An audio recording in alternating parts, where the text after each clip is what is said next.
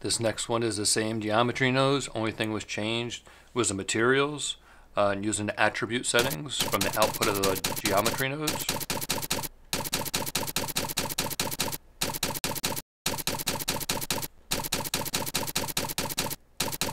Yeah, that one was a bit much. In this next one, you'll notice the typing is continuous. Also, when spaces are in between the words, you'll hear the typing sound. Talk about this later in the tutorial.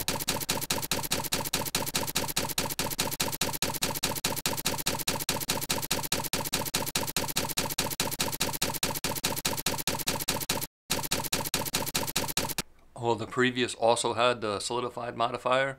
Later in the tutorial, towards the end of it, you'll see how you can add extra modifiers on top of the object that's holding all the geometry nodes.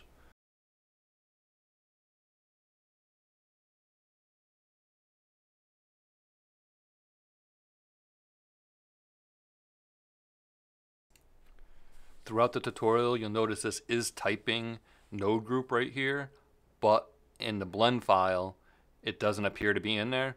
After I got done with the tutorial, realized a better way of doing things, incorporated some of those nodes that are in the is typing group and put them into the make typing group, and then saved it that way.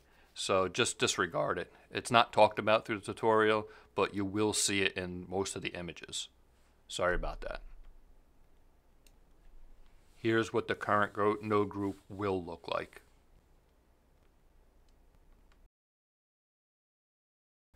Looking back at this tutorial, it didn't go as in-depth or as smooth as I hoped it to. Throughout it, I talk about leaving a link in the description for the script file. Changed my mind about that. Towards the end of it, there'll be a URL on the screen, which will provide the blend file itself and also the script file.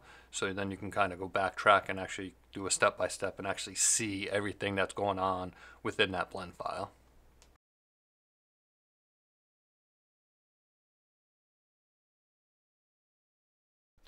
Not sure how much of a tutorial or how in-depth of a tutorial this will be.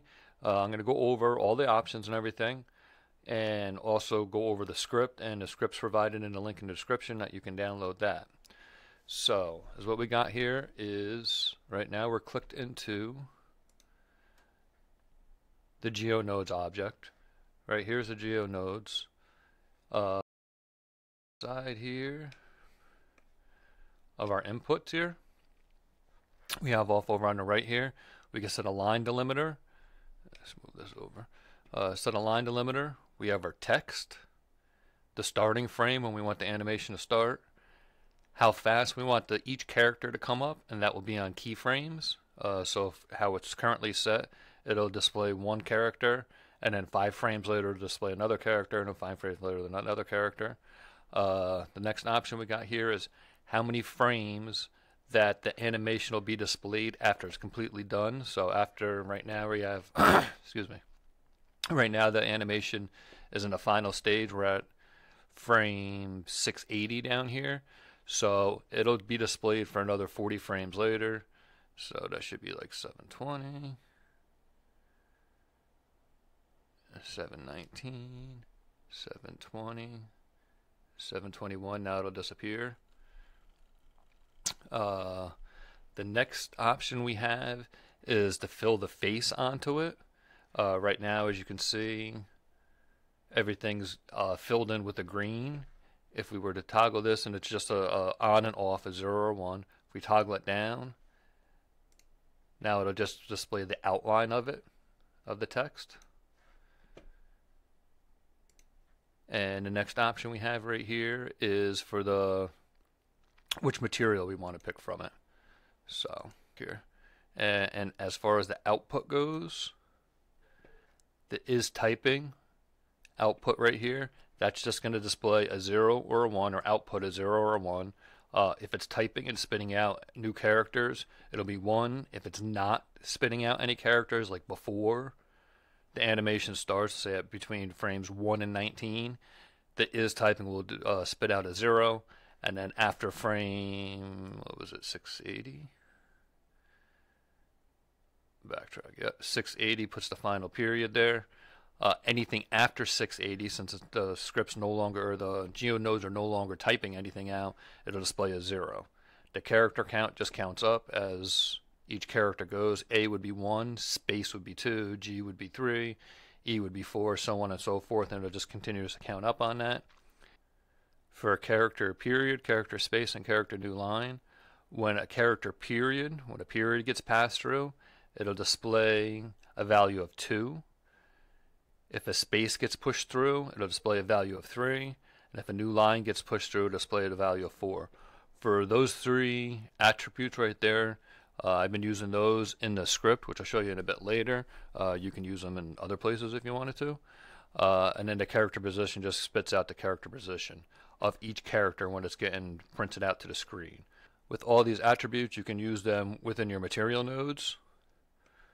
Attribute here is typing, character count, character position. That's just a random node. Or other places. I'm sure you can use drivers with these. I'm not sure. I haven't tested that. So how it all works is our new line delimiter and our text right here. The text being inputted or typed into this area right here has to be all on a single line. And I'll show you that right now. So right now, here's the text, a GeoNode typewriter with sound effects triggered by Blender, blah, blah, blah, new line. So as you can see, we got our first sentence here, triggered in Blender, ... Then it's got the \n, which stands for new line. Then we have new line. And then the last sentence. If we were to just copy this as 3 completely separate new lines, but copy them as a whole,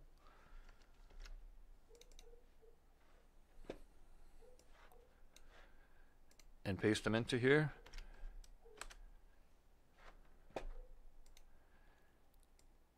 once it reads that new line that you keyed into that text pad, it'll stop typing. It won't read anymore after that. When you do this, you can type your sentence, put the new line in there, type out whatever you want, put your new lines at the end of it, and then backspace 1, backspace again, and now create a single line. Control copy.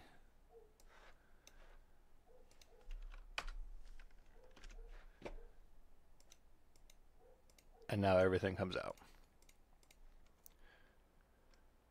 All these nodes. All right, so how am I going to get into this? This is going to be a bit brief. I'm not going to go into detail on everything because I'll end up losing myself trying to explain it to you and probably cause more confusion than good here. The main node right here is the strings to curve,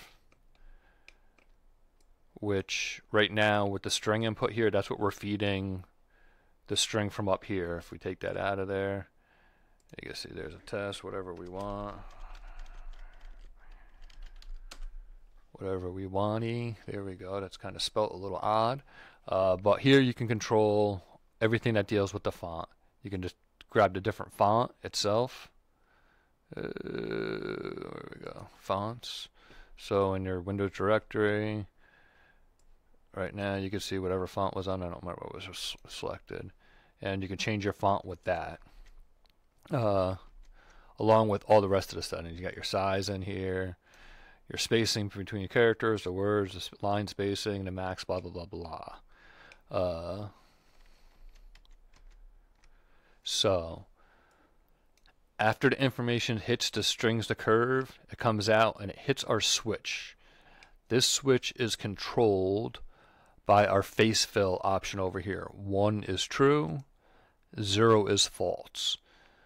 So right now, if it takes, we'll have it set at false. If it takes false, it's going to skip over this fill curve. And the fill curve is what it does is it just puts a face on all of the fonts. And then it'll just, skipping over at false, it'll just display just the outline of the font. Then if we set it to true, it fills in the face. After that, it goes to realize the instances. Each one of the characters being displayed is its own instance. So we can see the instances. If we click onto the screens of curves, I'm going to hold the Control-Shift button down and re-click onto it, which sends our viewer way up there. Bring that back down. Now we can see all the instances of the characters being popped out up here on the chart on the left. Let me backtrack. So right now the 8th character is the R or a space. I'm not sure what that is. As we progress forward, you can see all the instances getting popped out through here, and then it also gives coordinates for the position on that.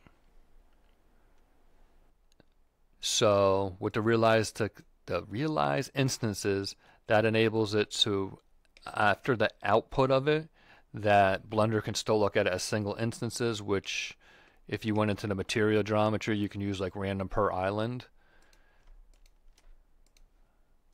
Ooh, what's going on with that? Oh.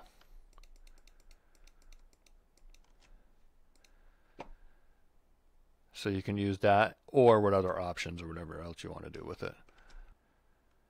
Prior to the strings to curve, how it's getting that information is essentially through this make typing group node that I made here. That takes all the information from the main input, the delimiter, the text, the string, starting frame, speed, last frame that you, or how many frames you want to display afterwards, and the current frame that the timeline is on.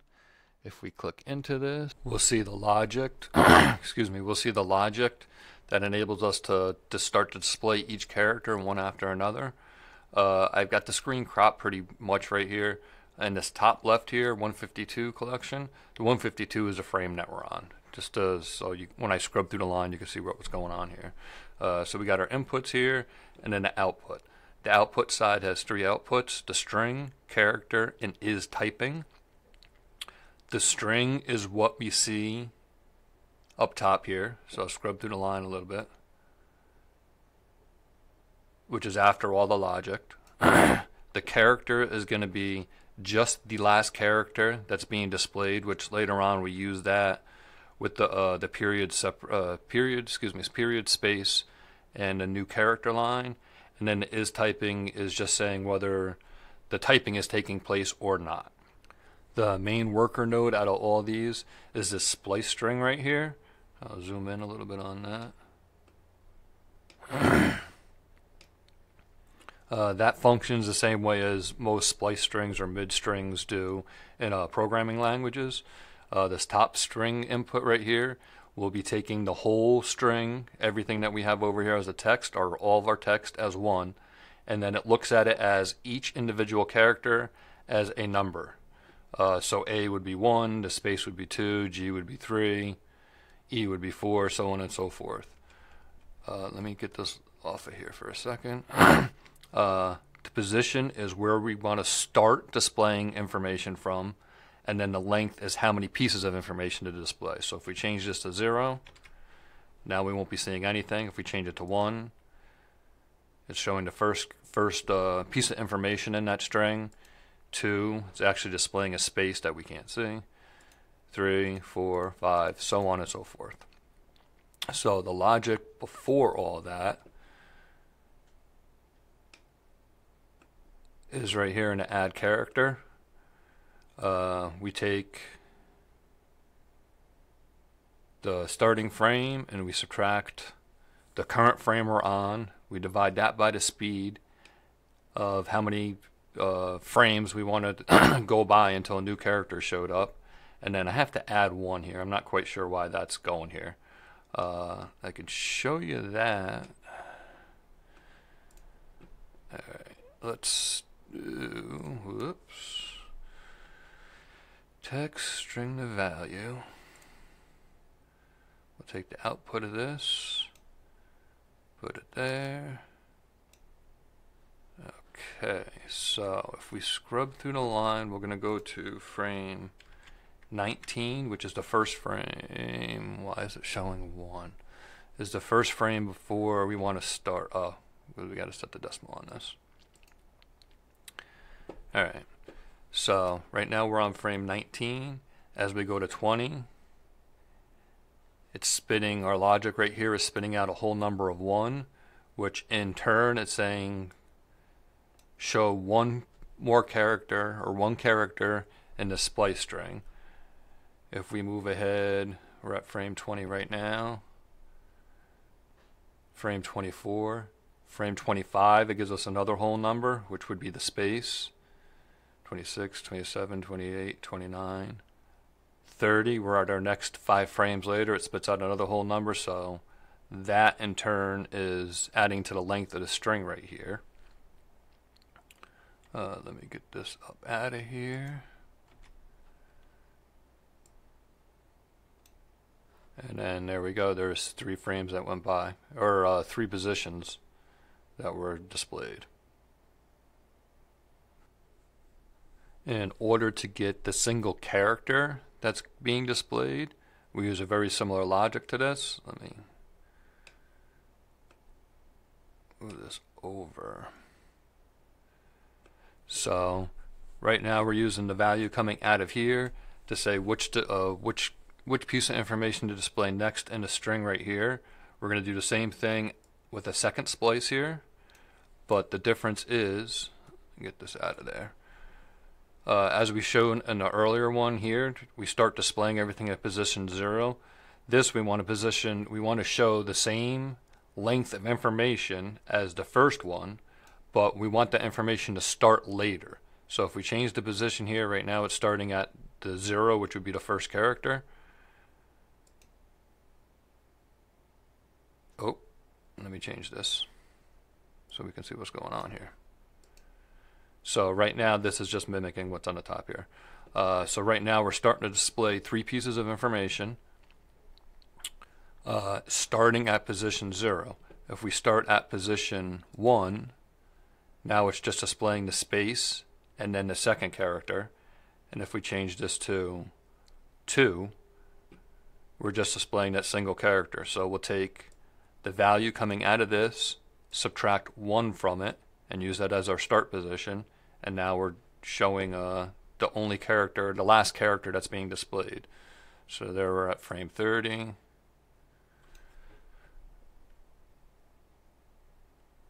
$35, we got our next character. $39, $40 is our next character.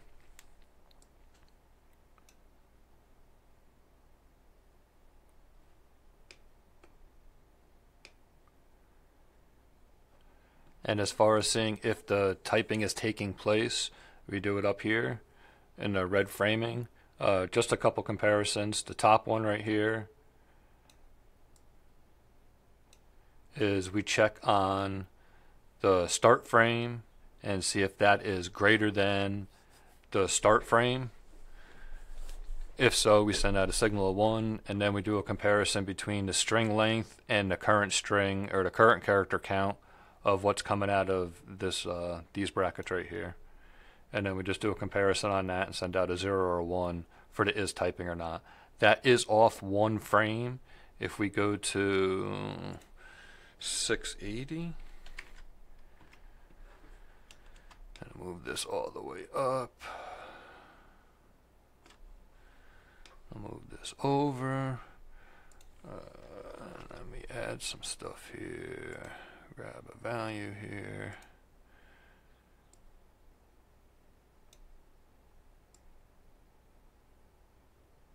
Oh. What am I doing here? Oh. So right now, sorry about all that. Right now we're at frame 680, which is the last frame that something gets typed out for. Backtrack 1. 679, the period is not there. 680, the period is there, and that's the last character, or that's the last piece of information in the string we're feeding it. So if we plug this comparison node into it, we can see what's going on. Let me move this down. Sorry about all this. Right now we're at 679, and it's showing us a 1, and then if we backtrack through the whole thing, I'll go all the way back here. So right there we scrubbed through the whole thing from 20, which was our start point over here on the left of the animation. It's displaying 1. If we go to 19, it's displaying 0. But like I said, if we go to,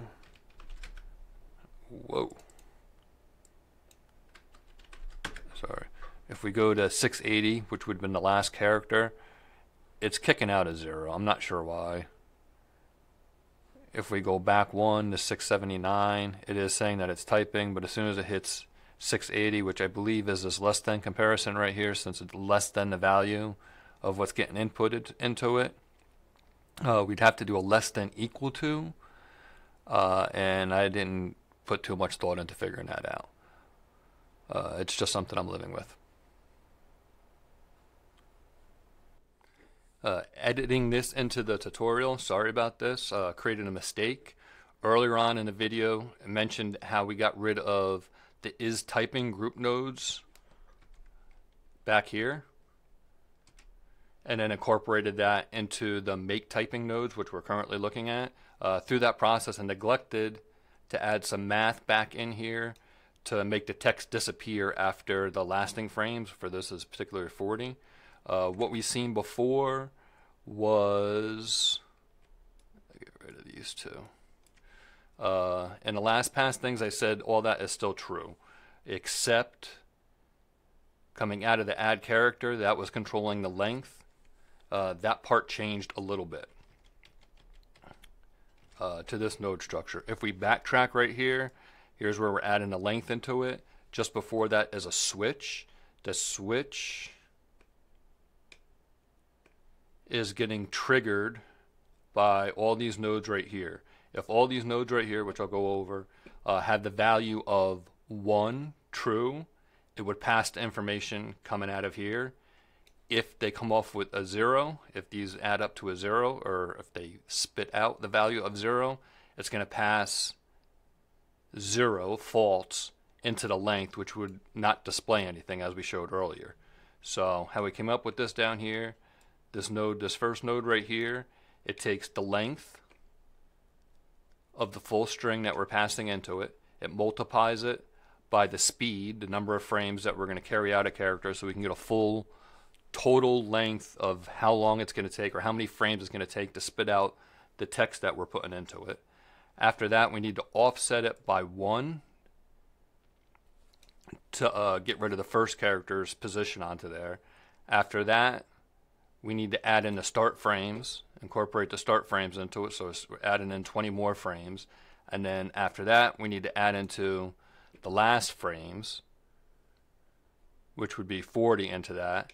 For whatever reason, we got to add 1 more into it, and then we do with all that right there, we do a comparison of what that value is to the current frame that we're on, which is the threshold down here, and then that gets tossed into the switch right here. If the comparison comes out 0, then the switch will pass along the false 0 information to the length here, so it'll just pass along a 0 length to it.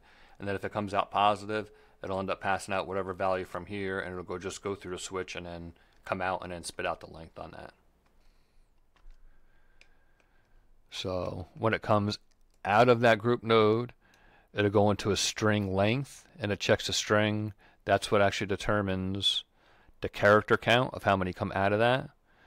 Then it also goes into these replace and string lengths right here. So it'll take just a single character that got spit out. It'll do a replace here of a period, and we're replacing that period with just 2 values. I just picked 1, 1. It's not, doesn't mean 11. It just means 1 character and then a second character. So there's 2 characters. Then we do that string length right here. And, oh, excuse me. We check that string length right here, which is 2, and then that's how we determined earlier on when we said the period is 2, space is 3, line is 4. Do the same thing right here. We spit the character in there. We check if it's a space, which there's actually a space there.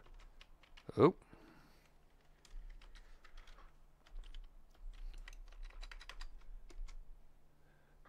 It'll take that space and replace it with 3 characters, and then again I just use 1, 1, 1, and then it spits that out. And then the same thing for the new line. This is the line break that we used. What else are we doing?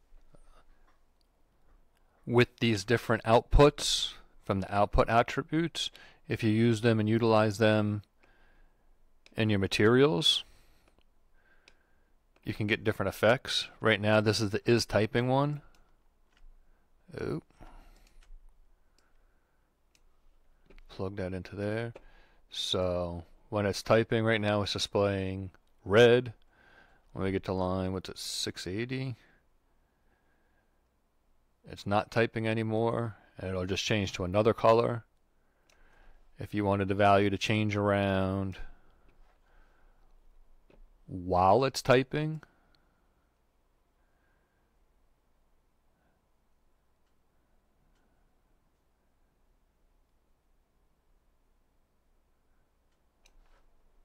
you can play around with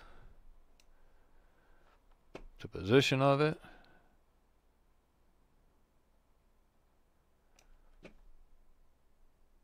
Oh, you can grab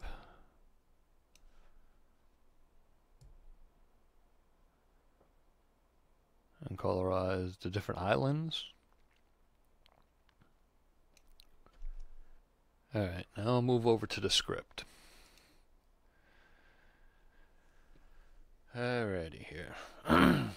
With the script, there's a bunch of variables at the top that you would have to fill in to coincide with how you name things. I'll start partially through this. I'll start with this section right here. The geo object name, which geo object test, that right here is the object that you did all your geo nodes with. And then the rest of these attributes here are the attributes that we found over here on the output attributes.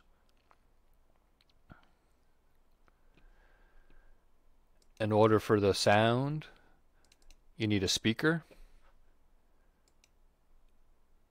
That's our speaker name. When you add a speaker in the NLA Editor, you'll notice over here on the left, there's the GeoNodes test, that there's a speaker. We need that speaker name. If we happen to change the speaker name,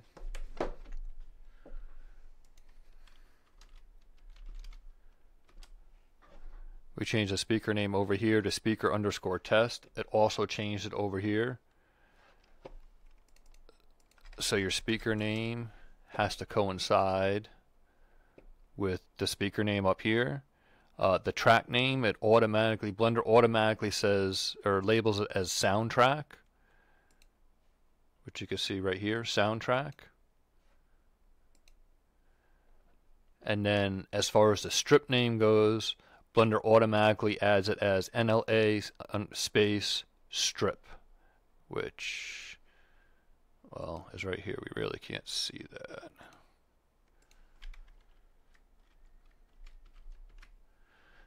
There we go, NLA strips. So those three names have to coincide with how you have your system named. And also the length of it.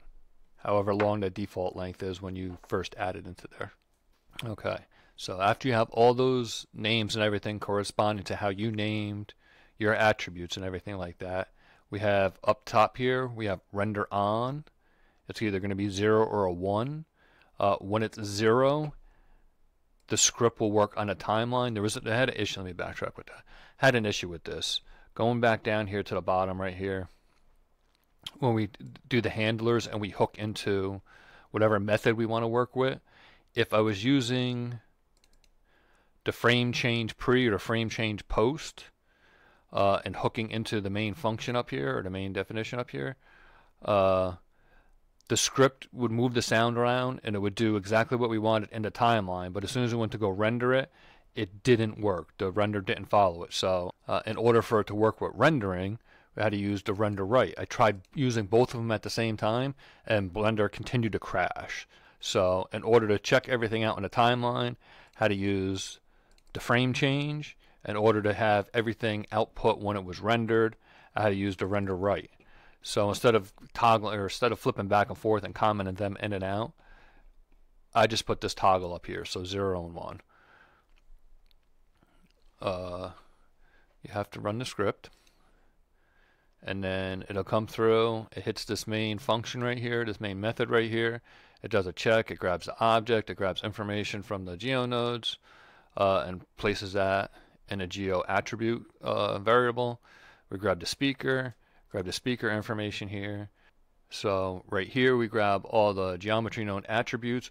What the script mainly does is it checks what keyframe the timeline is on, if a new character is being spit out or not, and then it'll take the sound speaker within the NLA editor, and it just moves this around to whatever frame. I'll show you. Scripting.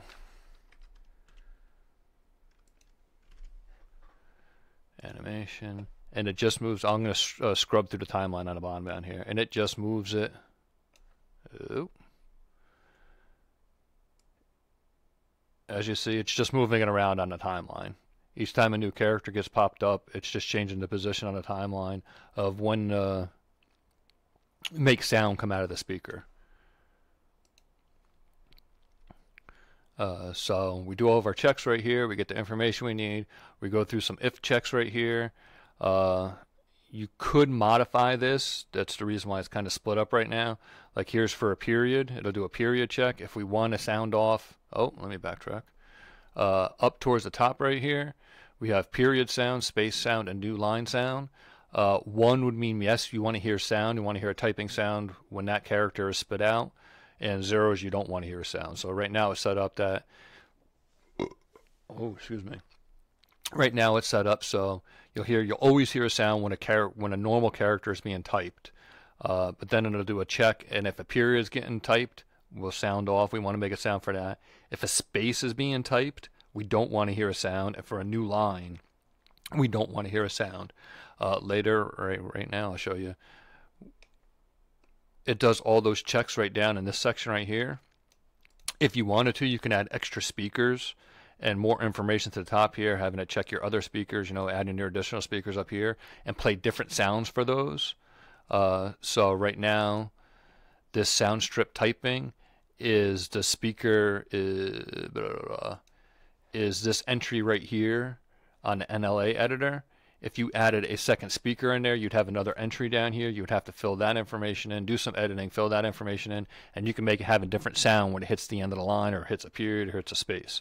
They're the 3 options that we got right now.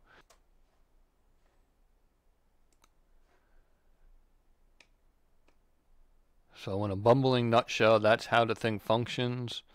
Any questions that you got, just make it a direct question and I'll answer it one by one.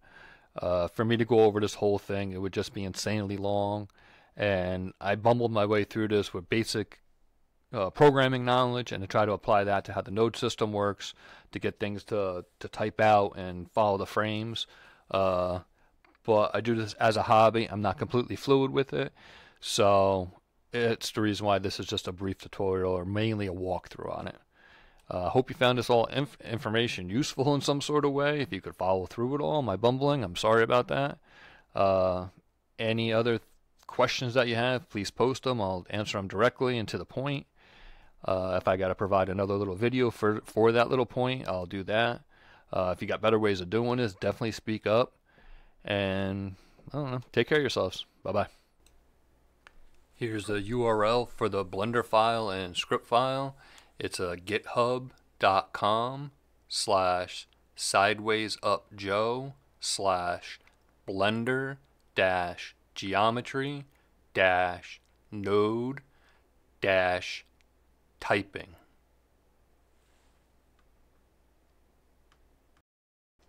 Whoops. One thing I forgot to mention throughout all this is since you're applying, scroll over here on the right hand side, since you're applying the nodes, the geometry nodes modifier to an object, you can also add other modifiers afterwards.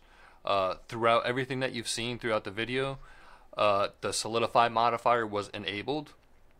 Right now it's enabled right now, and I'll just take it off just so you can see what it looks like. It thins everything out some. And then if you wanted to, you can add other modifiers. Here's what the wire modifier looks like on top of that. Kind of a cool effect. They were the only 2 that I tried. Just thought I would mention, just keep on adding stuff and experimenting and trying out things. A couple extra notes I forgot to add through here is if you do go to add an extra speaker to this to get multiple sounds out of the typing, the cone of the speaker needs to be facing the camera, And also you can rotate that, animate that speaker itself to start panning left and right, in and out, adjusting the volume with it. And also this whole thing, throughout that script right there, when you're gaining access to the attributes from the geometry nodes, you can apply this to absolutely anything. This seems like it's a decent foundation. One thing I do not know, which I definitely would like to say, is the scalability of this. If you hit a big scene with a lot of stuff, how this is going to react. Don't know about that. Well, again, hope it was useful to somebody. Take care of yourselves. Bye-bye.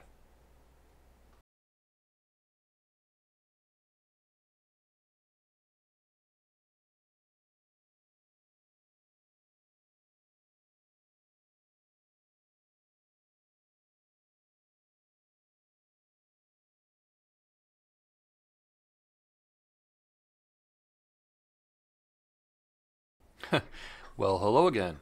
Hopefully this is the last piece of information that I forgot to include here. For anybody who wants to render out just the sound of this, if you were to render it out as images so you can do later processing in different programs, but you still want the sound to sync with the letters coming out and you just want the sound. Originally I tried rendering out up here to the top left with the render audio. Tried a whole bunch of things within the script to get that to work and could not get that to work. If you know how to get the script to work with that and the method that we're using here of moving the speaker along the NLA line, that would be great. But as of right now, you can't just render out the audio. So you would have to go into your scene and then render out a video file. Excuse me. And then down for your video codec, select no video.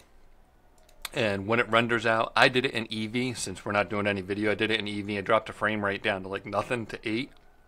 And it took about a second per frame, or even actually less than a second per frame. And then the audio file is a video file, but there's no video onto it, and all the audio syncs up fine. That's how we've seen everything previous in the intro to this.